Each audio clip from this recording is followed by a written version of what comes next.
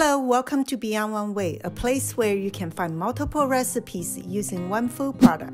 Today I will show you how to use my crispy quinoa to make a popcorn shrimp appetizer. First, I will briefly show you how to make the crispy quinoa. I will link a more detailed video on making this crispy quinoa at the end for your reference. To make the crispy quinoa, first, cook the quinoa with 2/3 cup of water in a pot until the water boils. Then cover with a lid and simmer the quinoa for 15 minutes. Mix a 1/4 teaspoon oil to the cooked quinoa. Over a stove on medium heat, spread the quinoa into a thin layer in a non-stick frying pan. I separate the quinoa from each other as much as I can. I then flip the quinoa every 5 minutes or so because I want all sides of the quinoa to get toasted. It takes about 4 to 5 times of flipping to see the quinoa becoming loose and golden brown like this.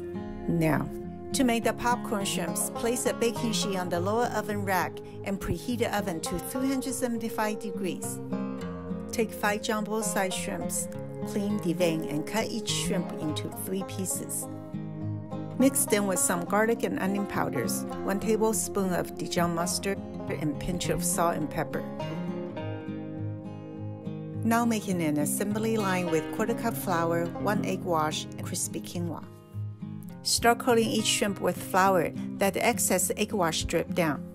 Then press the shrimps firmly into the crispy quinoa. Make sure each shrimp is well covered with the crispy quinoa. When you are done breading the shrimps, take the baking sheet out of the oven and spread with oil spray. Place the shrimps on the baking sheet and spread them with the oil spray too. Doing these 2 steps will give the oven-fried crispiness we are looking for. Bake the shrimps for 3 minutes in the oven at 375 degrees.